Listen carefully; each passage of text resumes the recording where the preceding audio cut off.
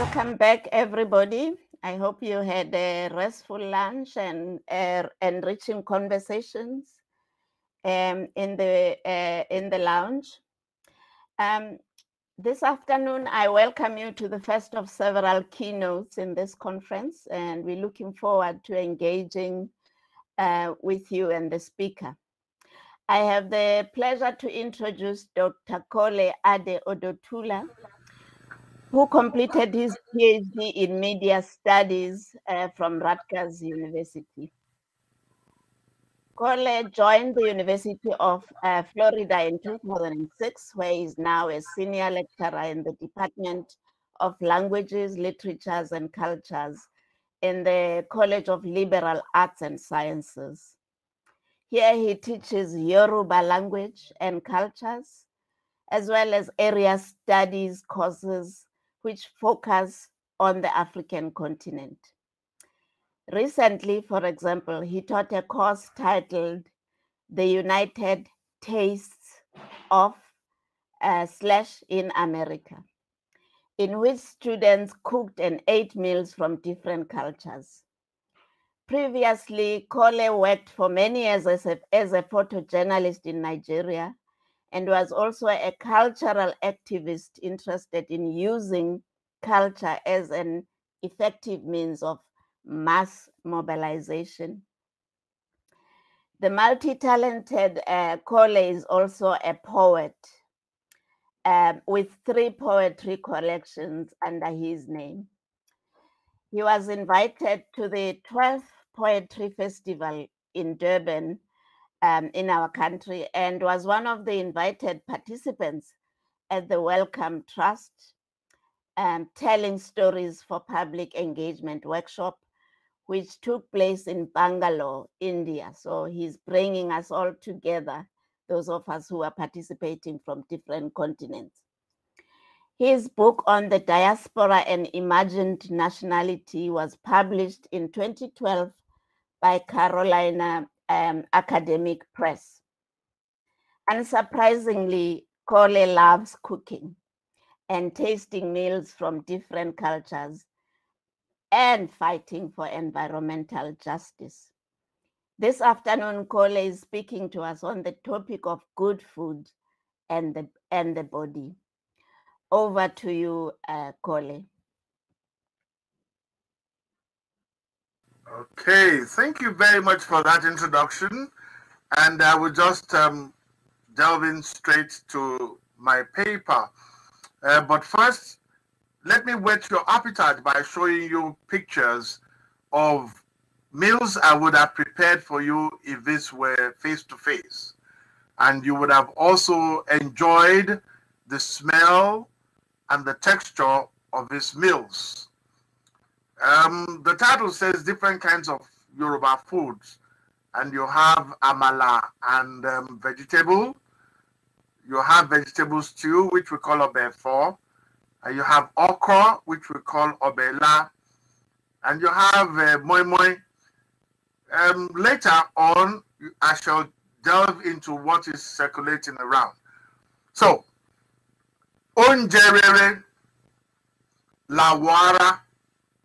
I have modified the title a little.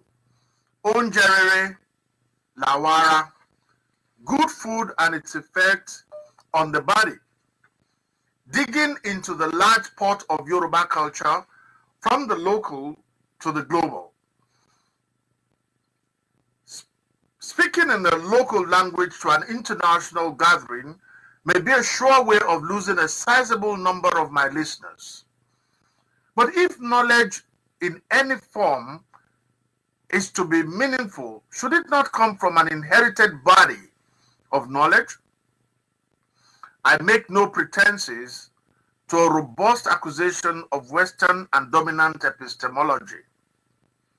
You would indulge me to wear my Yoruba identity as a badge of honor. The good thing is that I am not the only one standing on an ethnic pedestal to pontificate.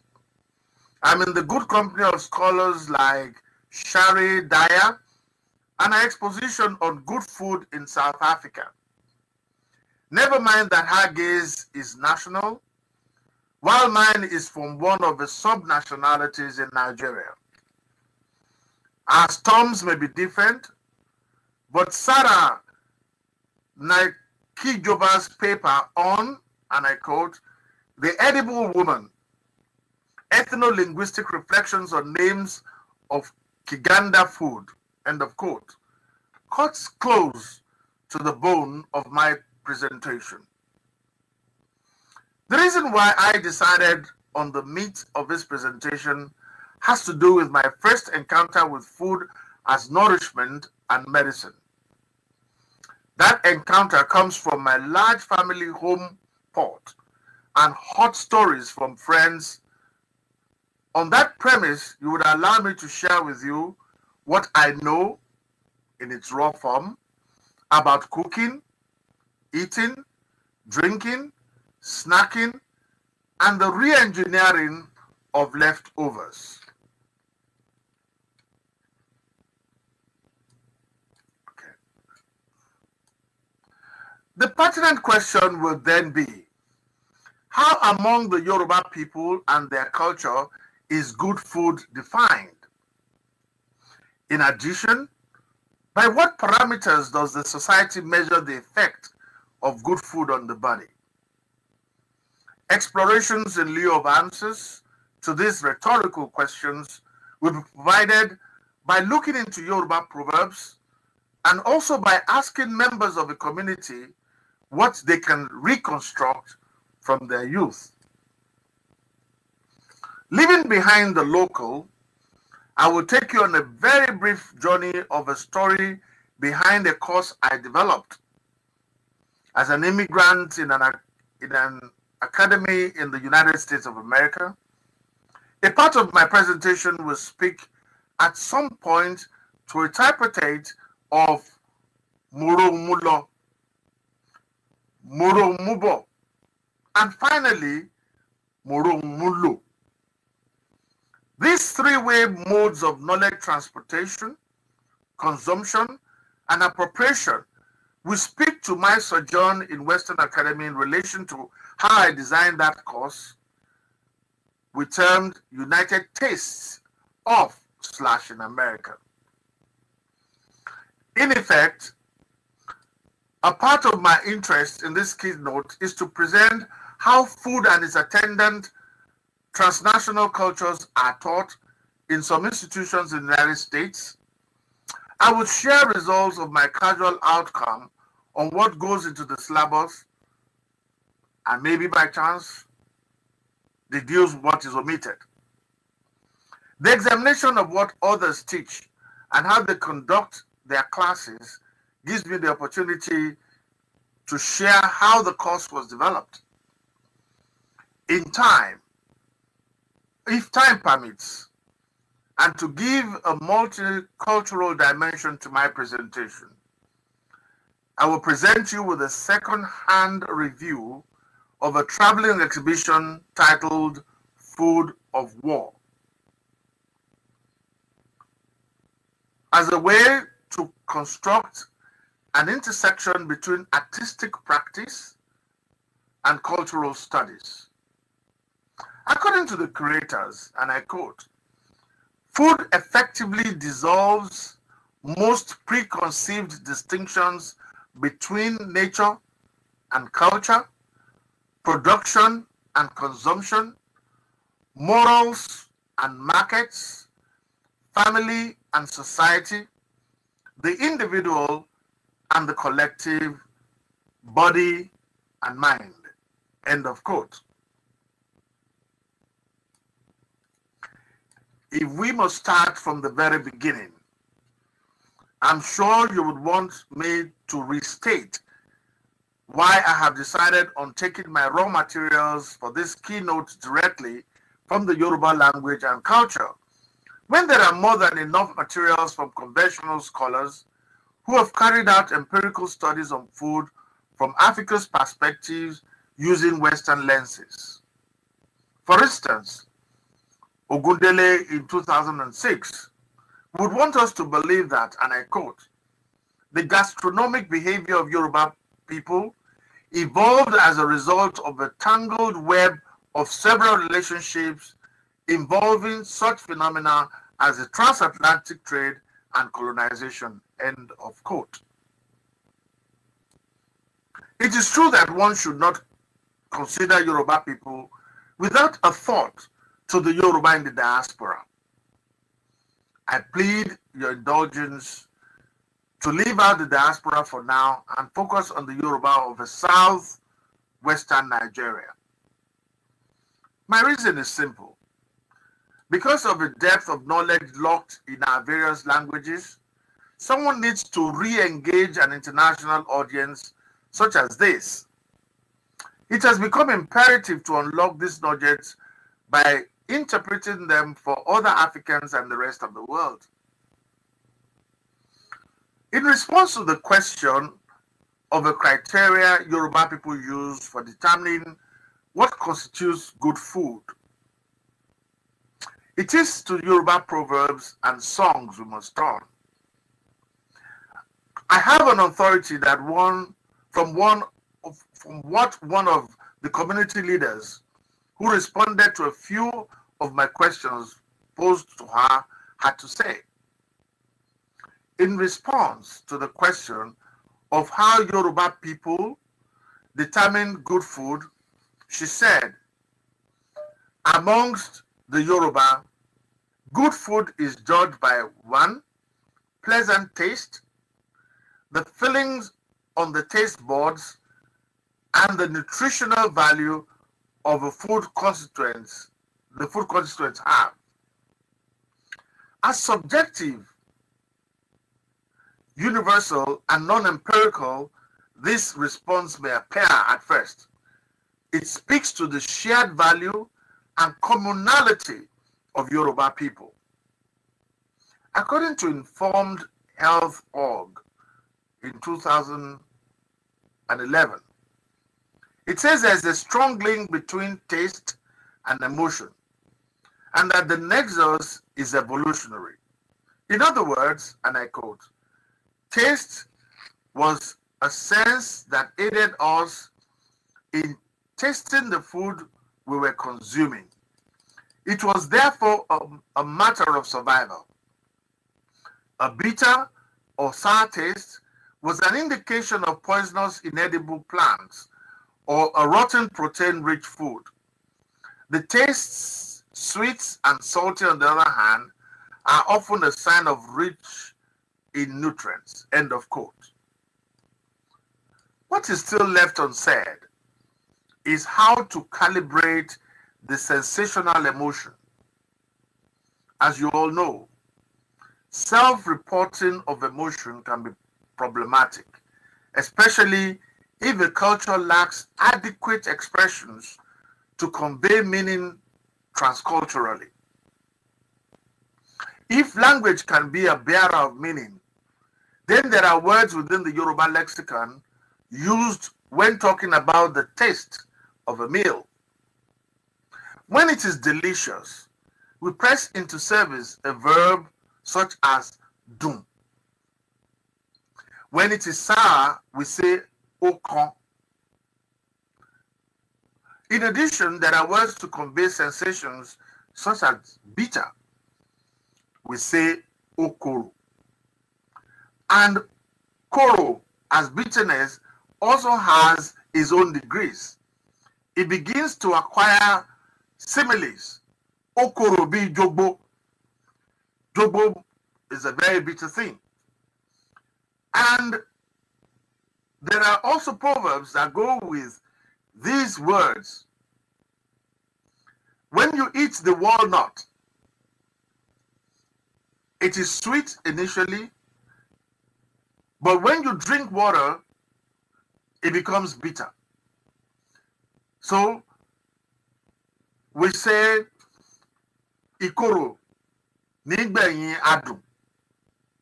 So there are things that within the culture they have found ways of communicating emotions. And one of the things that you should also know about the Yoruba people is that every emotion that you have in the world is egocentric.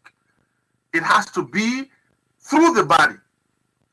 When people are happy, they say to themselves, "Inu mi dun," meaning that my inside is delicious. That is our own expression of happiness. When somebody is sad or sorrowful, we say, "Inu mi baje," meaning that my inside is spoiled. So the sensations and the words we use for food, you also find them in the expression of emotions. To those who have had encounters with Yoruba cuisine, you'll be aware that habanero pepper is a constant feature in most dishes. At such instances, the expression will be something like, "Ata ọbẹ̀ náà jiná, ó ta níwọ̀nba, ó sì wọ inú ẹran." A sophomore attempt at translation would be that the pepper in the stew or soup was well cooked and it turned out not to be too spicy. The pepper also made its way into the beef. There are stews categorized as draw soup among Yoruba people. But when it made its way into the United States of America, the students described it as slimy. To us, it draws, and that is why the quality of a good draw soup, like the green vegetable, is said to draw. Ewedu na yo, meaning it retained its green color and also draws. Now, if we leave the language of description alone, another respondent stated her contribution by saying, "Yoruba bo, wọ́n ní oúnjẹ lawọ." A simple translation would be, good food in Yoruba land is what you eat or drink that can benefit your health or the friend of your complexion, growth, beauty, and longevity through the cradle to the old. End of quote. To corroborate the respondents' take, Anne Allen in 2015 stated, and I quote, "What is eaten by Yoruba arises out of and is integral to it." She goes on to quote Civitelio, who states, and it's a fairly long quotation, I will beg indulgence to go through it. "Meals are one course, that is Yoruba meals, one pot stews, often thickened with peanuts. Palm oil is a standard fat. The staple is fufu, made from cassava, maize, yams, plantain, or rice pounded and mashed, then boiled, steamed, baked, or fried. Chicken is the most valuable meal, but snails are eaten more often. Game meat is also eaten. Adomak, eland, a large antelope, venison, ostrich, gazelle, hippopotamus, giraffe, crocodile, a 7-pound frog, rat, and bat.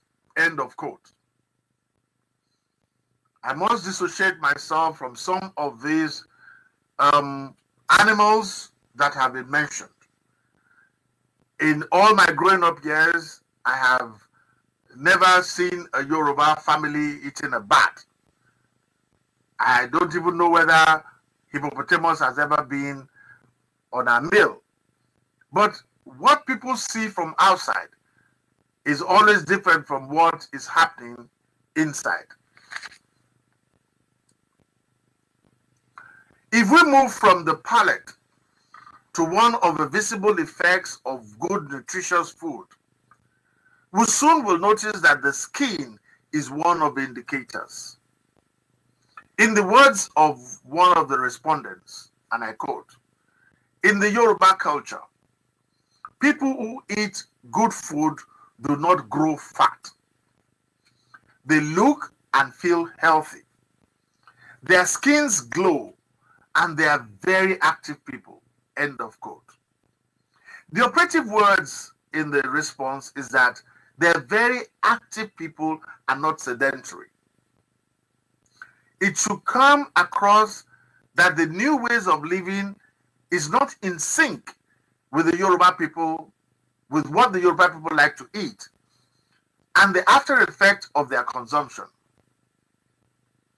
In Yoruba culture, we have sayings such as "adumadon," meaning a dark and shiny person. To give flesh to the initial ideas, the first respondent sent 8 expressions in Yoruba, each pointing to either the nature of food or its component parts. To be sure, the speakers have a firm grip of succinct language to describe the texture of meals cooked. So when you hear "àmàlà náà gbóná fẹ́lífẹ́lí, kò ní kókó kan, ó sì fẹ́lẹ́ bí etí," the speaker is informing you that the meal made from dried yam flour is very, very hard, and it has no lumps, and it is paper thin as the cartilage of the ears. Another example states, "Iyán náà rọ̀ dáadáa, kò ní kókó rárá." Here the speaker is talking about the texture of a pounded yam and that it has no lumps whatsoever. The linguistic description points to the aftermath of cooking and preparation of meals. Therefore, what are the rituals of cooking among Yoruba people in rural areas, where the women cook on 3 stone stoves, adirometa, and we have a proverb that says, "adirometa kì í dọbẹ̀ ẹnu."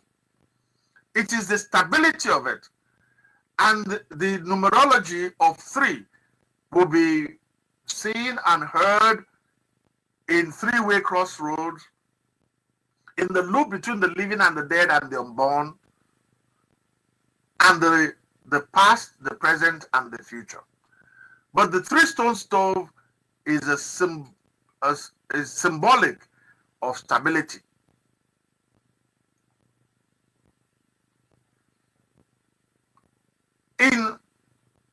Therefore, we should also interrogate what are the rituals of cooking among Yoruba people in rural areas, where the women cook on 3-stone stoves or charcoal-powered stoves.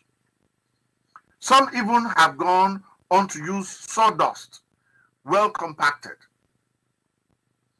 Whereas in cities, most homes cook with kerosene stoves or liquefied gas-powered cookers.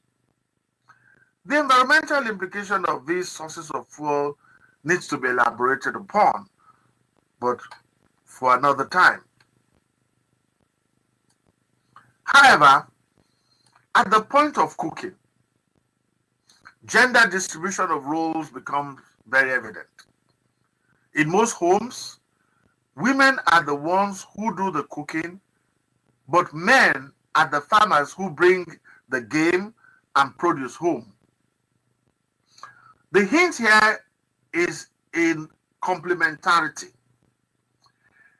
There is a social change agent in Nigeria called Mrs. Bisi Oguleye. She would always remind us, "Kọkùnrin réjò, kóbìnrin réjò, àní kéjò ṣáà ti kú." In translation, a man sees a snake, a woman sees a snake. Who cares? What we care about is for the snake not to do any harm. But Akitana, Jewett, and Clifford in 2018 took a look at factors shaping fuel choices and cooking practices in Nigeria. They submit, and I quote, wood fuel remains the most widely used domestic fuel among resource-poor groups in many low-income countries. Despite the environmental and health problems associated with exposure to wood smoke, end of quote. It is true that some cooking spaces are poorly ventilated, but majority of Yoruba women cook in open spaces. The type of wood that is used is carefully selected because some meals taste better with such smoke coming from that kind of wood. For instance, smoked fish requires a particular kind of wood to bring out its hidden taste. The science of the mixture of smoke and protein is unknown to me, but I have it on good authority that, and I quote, fish contains most of the important essential amino acids, particularly lysine, methionine, and tryptophan that are lacking in plant proteins, end of quote. This is from Akinwumi and Adegbengbe in 2015. Since there's no need preaching to the choir, I need not detain you with a connection between a meal and its presentation. If you stay around a Yoruba family long enough, you would hear them say, Oju ni omo ohun ti o n yonu. Translation: it is the judgment of what satisfies the stomach is from the eyes, or it is the judgment of the eye that gauges what will satisfy the stomach. In most Yoruba languages, in most Yoruba language learning textbooks, it is always stated that Yoruba people hardly measure ingredients while cooking. Most women gauge the appropriate amount from experience. Cookbooks, as far as the Yoruba women are concerned, are mostly for documentation or for anthropologists who are interested in studying the cooking habits of local people. Akitana, Jowett, and Clifford in 2018 have about 5 pages on how different meals are prepared. Before concluding this presentation, this segment of the presentation, it is pertinent to recount a story I was told about the peculiar ways Yoruba people eat. The respondent talked about ritual and drama around eating good food in Yoruba land. He said he used to know a Baba Abeji, father of twins, in those days, who literally conversed with every brokoto. These are tribe and innards. Every brokoto and shaki in the soup. He did this both as pleasant fun and as a tribute to the expert hand of the Iyawo, the wife, who's cooked the stew. The story continued that sometimes he called the bluff of a shaki, innard of a domestic animal, that tries to intimidate with its size, or the fish head that looks menacingly at him, promising that its attempts to intimidate would succumb to his first bite, and so on and so forth. This father of twins, Baba Abeji, used to say, elders did that kind of pre-start drama in the villages where he grew up in Owo, in southwestern Nigeria. As anecdotal as the story may sound, it would not be surprising that Yoruba people, in their animist belief system, think inanimate things have ears. While I was growing up, if you saw an insect, we grew up to say that we can have a conversation to stop that insect in its track. And you would hear young boys say, "Alayombere mori okoto dejo motidabere ejere koro bi ewuro." These were things that we did not even realize, that the power in our voice and the energy that goes from our mouth to those objects could actually do something. The kind of greetings before, during, and after eating may also provide a good clue to Baba Ebeji's peculiar pre-start practice. Though greetings among Yoruba people are, and I quote, an integral part of interactional discourse and serve as prelude to the establishment of social relationship, end of quote. Akindele in 1990. There are greetings that are supplications to the mythical deity of the throat. Awenu, muwa muwa ni awenu, muwa muwa lawenu, moyola no konte toni, moyola no konte. That the deity of the throat calls that we bring and bring, and that I was satisfied yesterday has no business with today's hunger. So there are greetings that are supplications, there are prayers. In Yoruba, when you meet somebody eating, there are various greetings, but I have just picked out one, and it goes like this: Agba ibire, asiba ero olabo. What that means is that the food will go through the right channel and will come out with tomorrow's passengers. There are a few other forms of greetings and responses when it comes to food. Just as there are greetings that wish the consumer well, there are also taboos surrounding food. I'll just give one brief one before I play you a video of how to prepare one of the delicacies. So I'm sure Jackie is getting ready.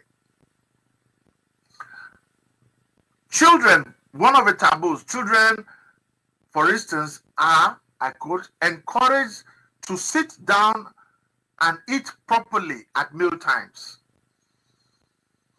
They will be told that eating standing will cause the food to go straight to their legs. As no child wants fat legs and an empty stomach, they will be quick to comply, end of quote. This is from Olajide in 2012.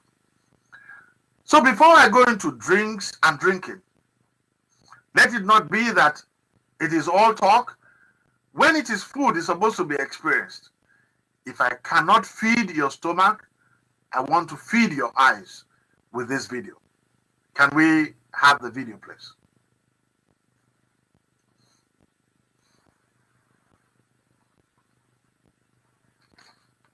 To make dodo, you need plantains,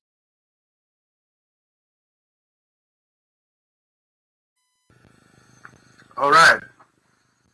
So I'm sure now that you've had your fill of fried plantain, it should be time to talk about drinks and drinking. In the usual practice of Yoruba people, there are panegyrics for the drinking of water in comparison to alcohol. The panegyrics is in Yoruba, but the author also translated it. Water differs not from alcohol. There is no alcohol without water. The mother that begat the cloth begat the apparel. Still, it remains the same one that begat the pair of trousers. End of quote. This is from Adeleke 2017. The panegyrics may appear to suggest that there's an equivalency between water and alcohol. My guess would be that water is the most prominent liquid during meals eaten by Yoruba people. In most rural settings, a calabash full of palm wine, known as emu, accompanies most meals, especially during lunch or dinner. The addictive potential and ability to intoxicate notwithstanding, there are documented evidences of the health benefits of palm wine. In addition, palm wine is served during both secular and sacred ceremonies. However, pap, made from corn, is a common feature at most breakfasts. Most folks like it hot, especially during the cold seasons. Now, having done the food, the drinks, we have something called the snacks. And our snacks are not as unhealthy as what you find in the West. The name for snacks in Yoruba is called ipanu or munuro, something to hold the space in the stomach while the food is getting ready. The Yoruba expression for snacks says a lot about its positioning among foods. There is a well-known saying that pounded yam is a real food. Dried and milled yam flour is like drugs. The unavailability of these two meals necessitates eating fermented corn meal. Popcorn is merely eaten as snacks. There are a number of snacks apart from popcorn. There is a snack made from melon seed oil called robo. And I quote, once the oil is extracted from the seeds, the residual crushed or ground seeds, which is high in protein, are seasoned and formed into little balls, which are then deep fried. Your robo snack is ready. They are similar to the groundnut cake made in the north of Nigeria called kulikuli. A version exists combined with beans that is known as igbalo. They taste extremely nutty. At first crack bite, one gets toasted peanut flavor. Then the heat follows. There is also adun, made from ground corn and palm oil. There's no way in which I would leave Yoruba meals without talking about leftovers. If the PowerPoint is ready, you can just flash it, just keep on moving. You would get onto a point where it projects the name Ajeku. Ajeku is leftover, something that you have eaten and it remains. Just keep moving it, please, to the next one and to the next one.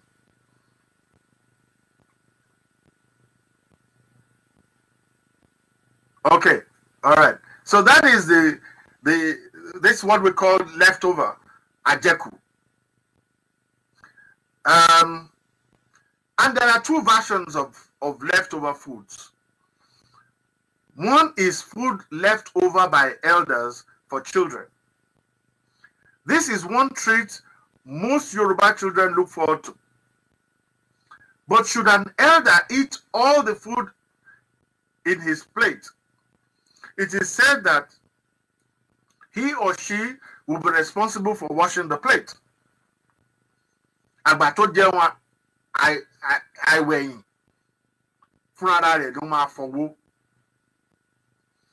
There is also what is referred to as the bottom pot, or the bottom of a pot. That is a delicacy for most children. The implication of ajeku, or bottom pot, is that nothing is allowed to waste. In fact, the remaking of leftover meals has almost become a culinary art in itself.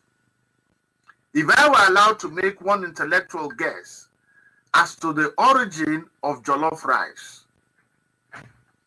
that has become a friendly bragging issue among West Africans, I will surmise that the meal came because of re-engineering food leftovers.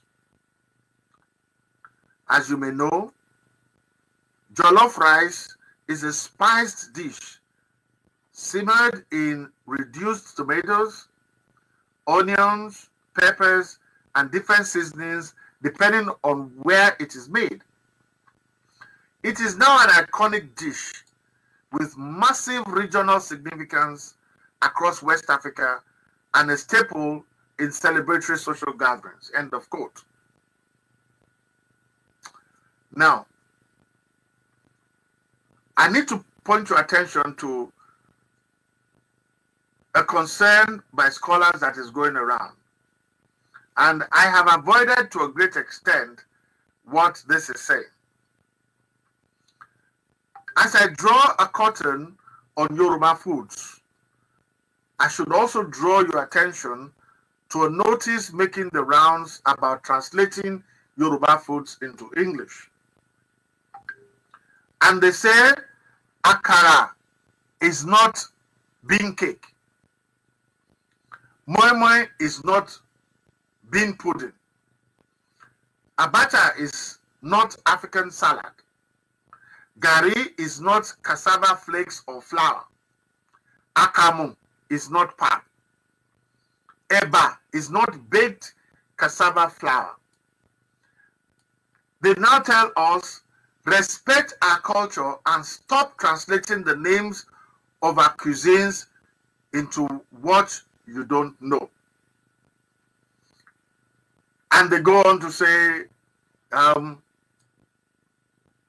after all, you buy pizza and spaghetti, which are Italian names, and you call it with the Italian names.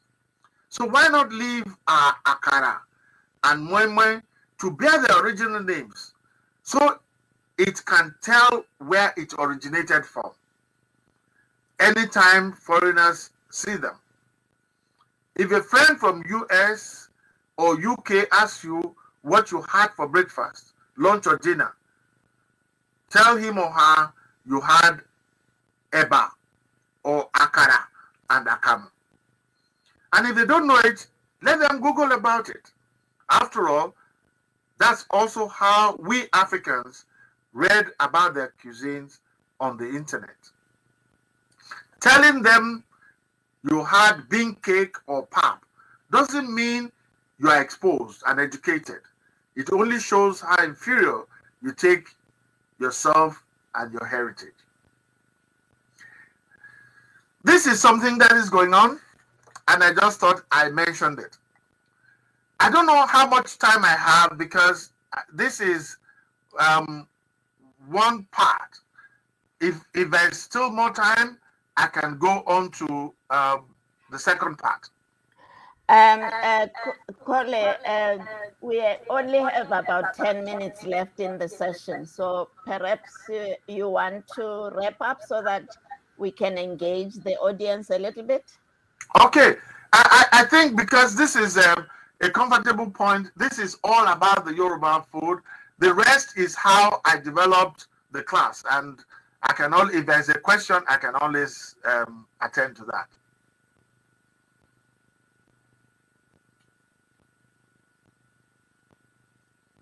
Thank you very much for that engaging, powerful presentation, Kole. You raise a number of important issues, one of which is the role of language and the hegemony of English implicit within that.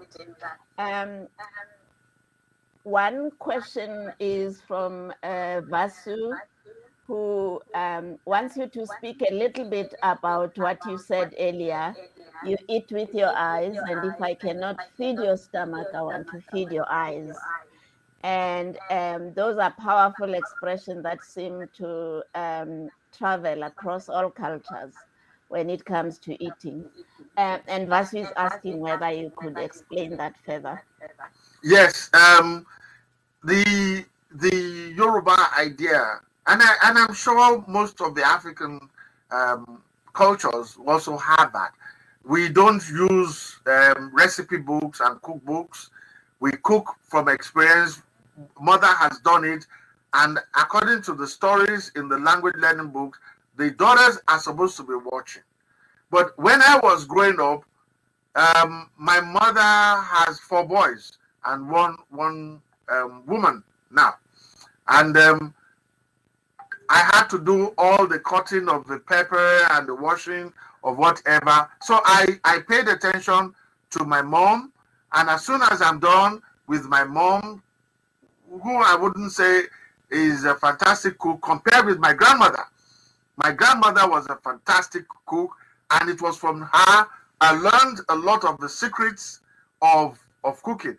And in fact, even some of the things that might sound deceptive, she will tell you, if you're a married woman and your husband is at home and wants to eat something and you're not ready, put the oil, let it heat up, and throw onions into it, that the whole house will be filled with it, and he will think that the food will soon come. Those were some of the things I learned from her. She was the one who told me, if somebody asks you a question, especially a female, just repeat what you have been asked, and that is the answer for it. Where are we eating tonight? The answer is, where are we eating tonight? Oh, and then, because the person who asked you that already had an answer. So these were some of the things I picked up watching her cook. So it was not just the experience of watching, it was also lessons that came from it.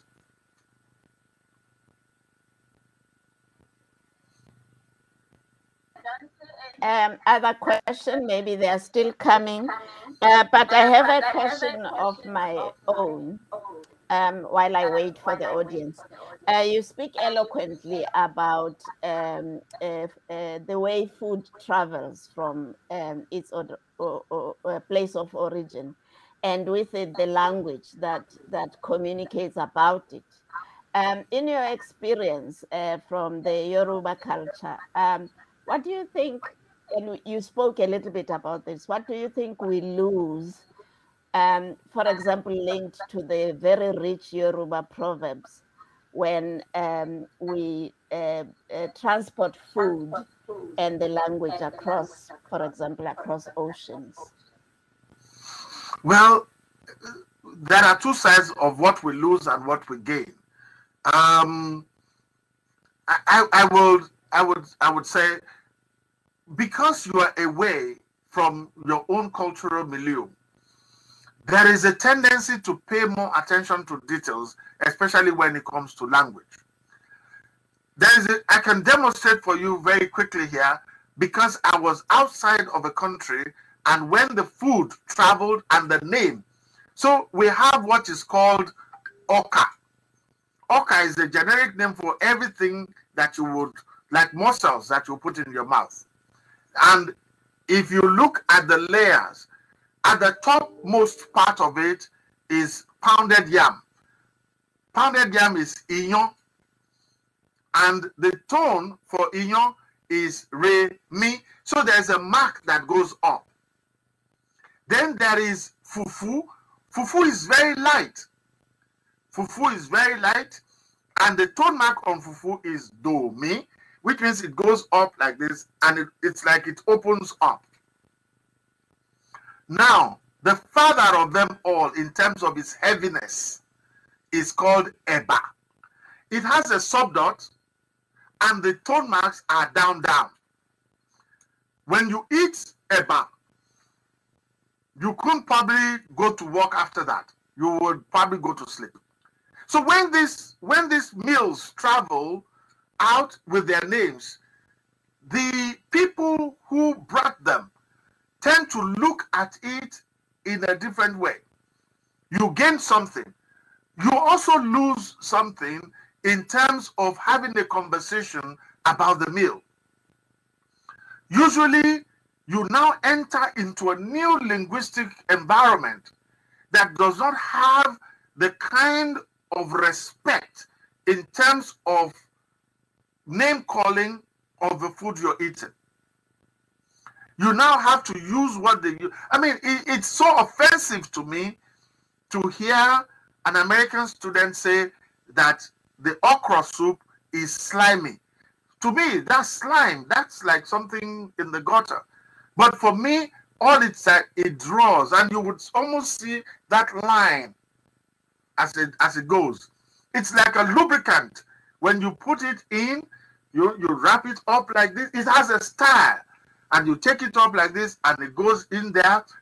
Some people just swallow it, but I chew mine, and then the drawness would help it go safely to where it's going.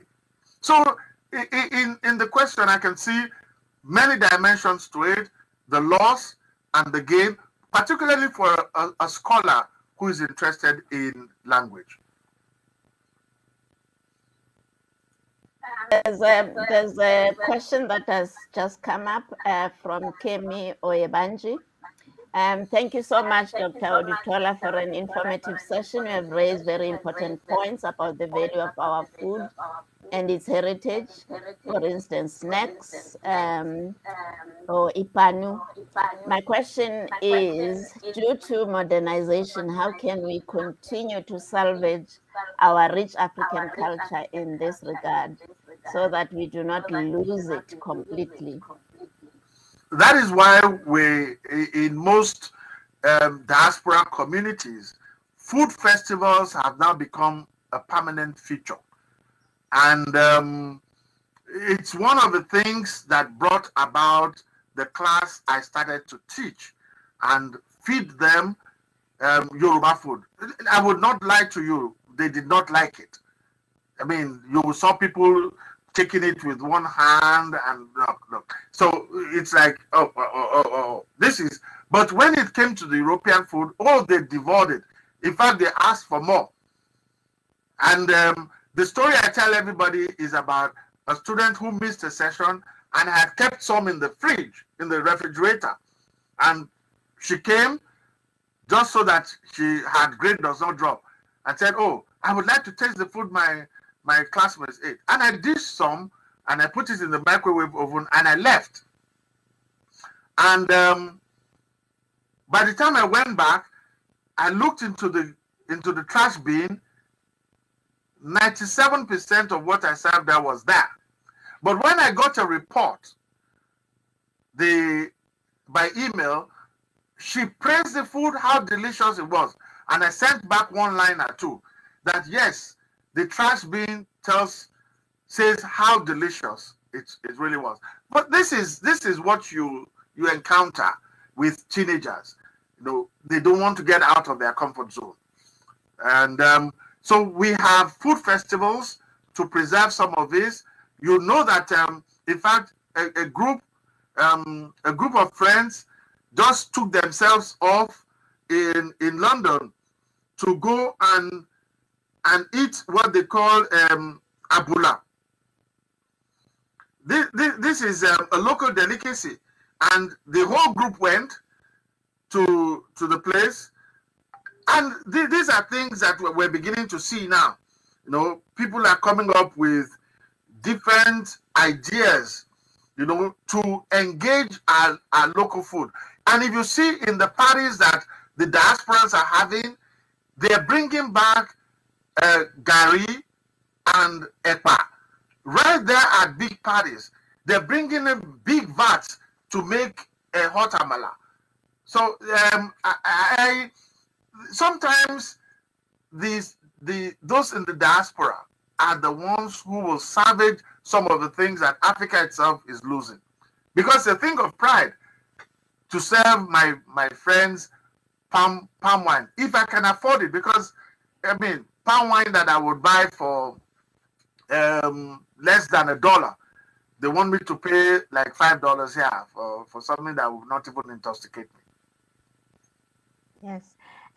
Thank you so much. You'll agree that we can go on and on listening to your very fascinating take on food and food making and consumption. I would like to thank you very much, and hopefully we will continue engaging with you. We know that the conference is at odd hours for you in the US, but we thank you very much for making yourself available this afternoon. I think we have a few minutes, about now less than 15 minutes to the next session.